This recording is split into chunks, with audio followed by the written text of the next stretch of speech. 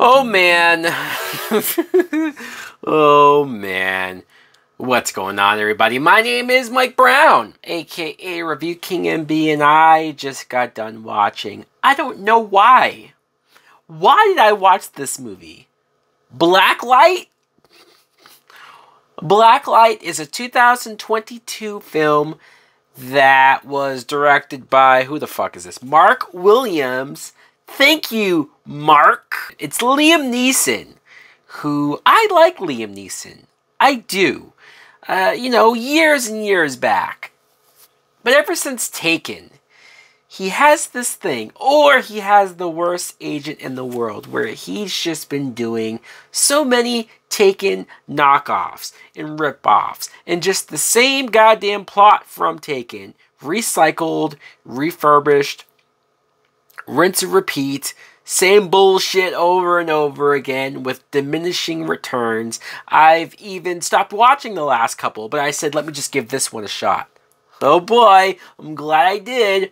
So Liam Neeson, you guessed it, plays an ex-agent type who has a particular set of skills where he can take care of himself hand to hand and do whatever he wants, even though, I'm sorry, Liam Neeson, he's at the age where he shouldn't be doing full-on running chase scenes. It doesn't look believable. You're trying to buy that he can catch up to people more than half his age and take them down, and just like, no, stop it. Stop it. But you come to find out that, of course, the agent, the government agency that Liam Neeson works for, they're doing nefarious things. What a shocker. We haven't seen a movie with this type of plot before. This movie sucks. Guys, this movie sucks. And I'm not so much doing this review to try to stop you and warn you from watching this, because chances are you haven't seen this movie. You weren't planning on seeing this movie. I'm mostly making this review almost as a PSA. Liam Neeson, stop. Stop. I'm not saying retire. I'm not saying don't act anymore, because I do want to see him act in other things. But these type of boring-ass, generic bullet points of shit we've seen a 1,000 times over. Stop making them. Stop saying yes. You're collecting a paycheck. Maybe the money's that good. And if I was in his shoes, fuck it. Damn. Would I do it too? Maybe. I don't know. I don't want to pretend like I'm so much better, or I have these moral standards of some acting career. It's like, dude, I get it. Cash in, make your money as quick as you can, because one of these days he won't be able to do this anymore. But fuck. I don't know. It's gotten to the point where if I see a poster, a trailer, anything saying Liam Neeson action movie new, no thank you.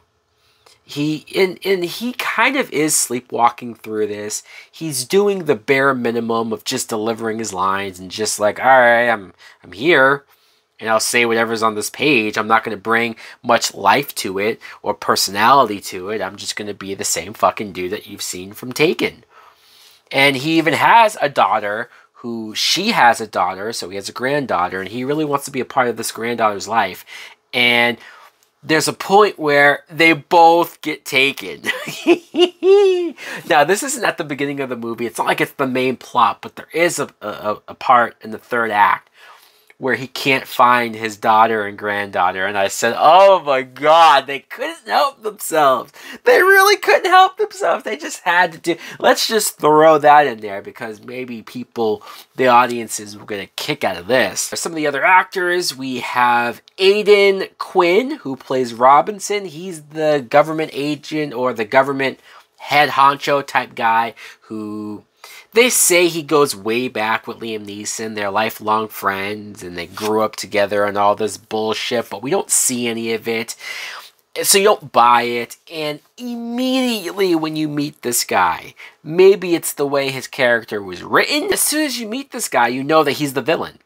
And they try to create this whole twist, or, oh, the guy who was behind all of this, the guy who made the call, was Robinson. Oh my God! Liam Neeson's shocked. No, it can't be.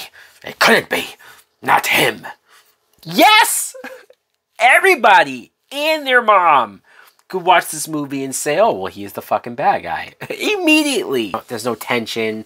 There's no emotional investment. Give me a fucking break. I will say that there's one actress that I thought was decent, you know, given what she probably had to work with. It's this actress, Emmy Raver-Lampman, if that's how you pronounce it. She plays Mira.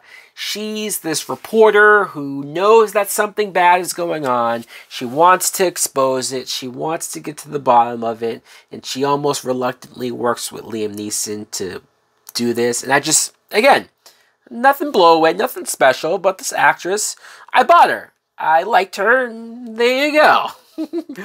I'm pulling teeth to try to look for some positive stuff in this. Yeah, this movie was boring, bland, generic. The action scenes, when they happen, weren't shot well. It wasn't even directed well. Poorly written, poorly acted for the most part. There's nothing here. There isn't. This movie's not worth checking out.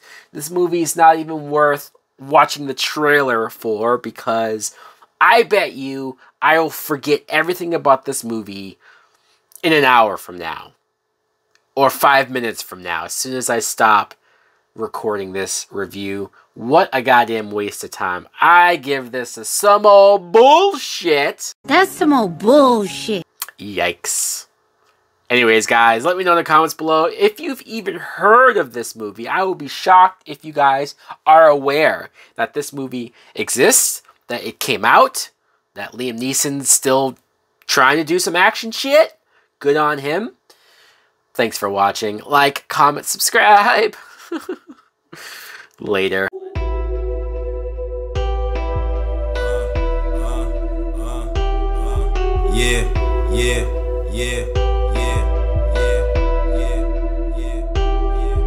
Sticking to my decision just to rupture y'all ignition. I'm painting my perfect vision. Intuition is real. If you humble, you will never stumble. Listen, it's clear, but I'ma give it to him. Let the God seize the day.